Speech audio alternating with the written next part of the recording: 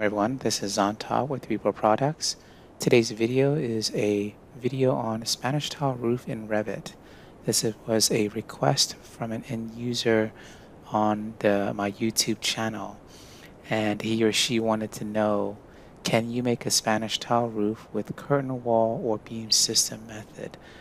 People have used a mass method with adaptive um, components and things like that, but they wanted to know if you could just use a curtain wall. And so here we are in Revit 2020. And if we look at this particular roof, it's just a roof by footprint, and I chose sloped glazing.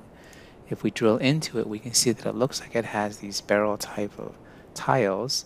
And the way that works is if I select it and go into the type properties, it's a curtain panel. Okay, so let's look at that curtain panel. I'm going to tab into the curtain panel, select it, and edit the family. The family itself looks like this, and the way I built it is a blend. Okay, so when you select it, you'll see it says blend. If I go to, say, interior or exterior elevation side, you can see what it looks like on the exterior side and on the interior side. If we look at it from a 3D perspective and we select it and we edit the top, we can see that it looks like this.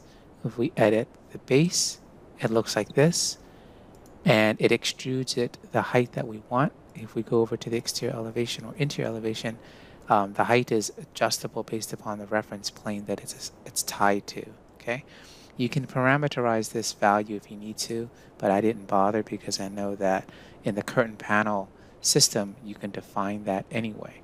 So once you've built it like this, you load it into the project and close the file. I'm not going to worry about saving it or overwriting it because it's already been done.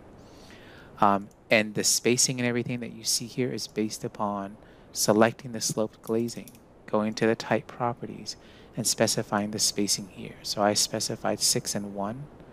So it's fairly large, not horrible, 6 inch by 1 foot.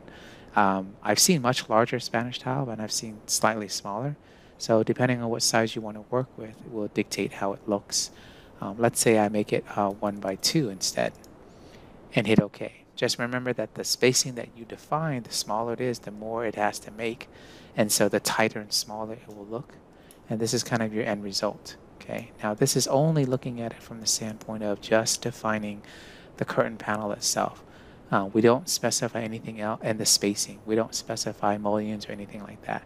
So if I wanted to, let's say I did the border mullions to be like a 1 inch square, and these mullions too, by the way, you can create your own custom mullion family and load it into the project, and then it'll show up in the list, and then you can select it from the list, and then you can place it in there.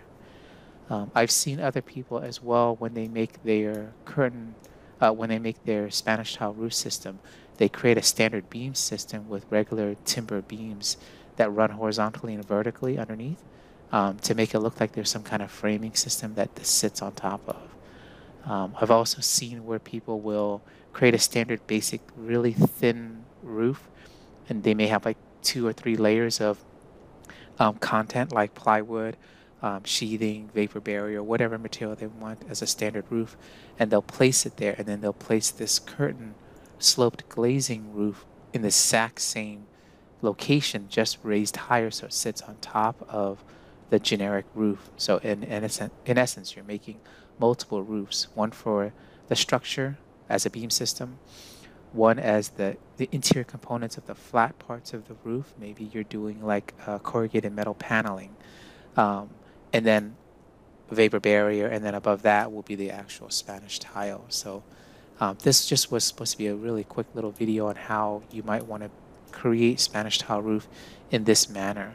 I have seen on YouTube a lot of people create some really good looking Spanish tile roofs of different designs and profiles, but they use the adaptive curtain panel system and massing to make that happen. All right, so hopefully this is enough of an explanation for you for the question that you have. And as always, if you need further help, just let me know. Okay, thank you.